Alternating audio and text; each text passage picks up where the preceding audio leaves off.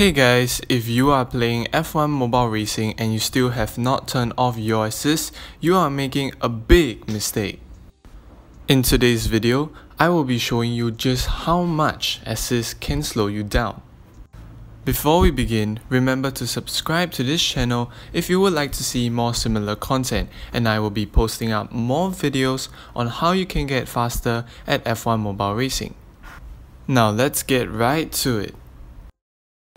Now, I will be doing two qualifying laps, one with assist and one without assist, to show you the big difference in the lap times.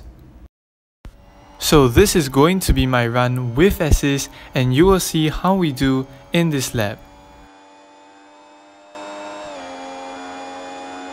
As you will notice in the first turn, the braking assist make us brake way too heavily into the first turn, and we actually lost quite a bit of time to the AI up ahead.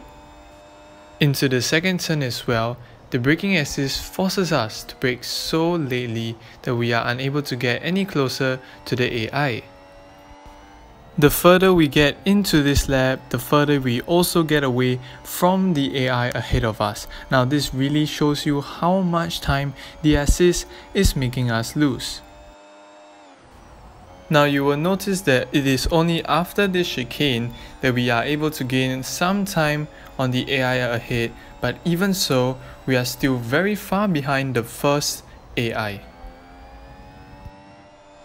So the lap time for this qualifying lap will be 1 minute and 30 seconds, and so now we will be going on a qualifying lap without assist, and I will show you the big difference between the lap times. So right now we will be starting our lap without assist.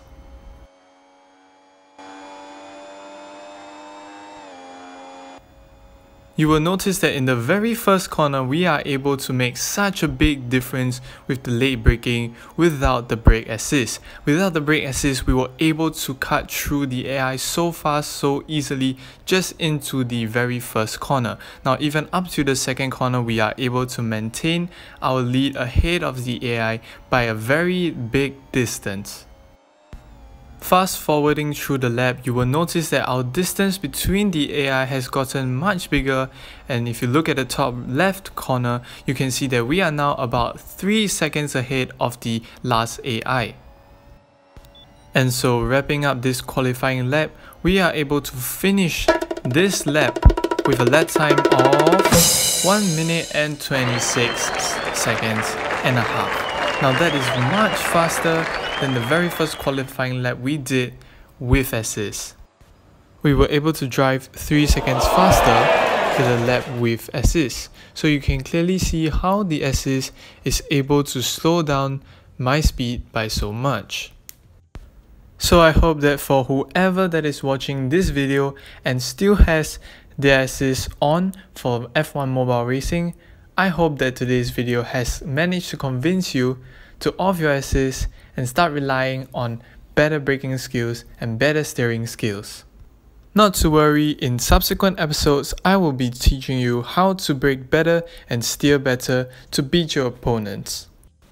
With that, we have come to the end of today's episode. Now I hope you enjoyed watching this video.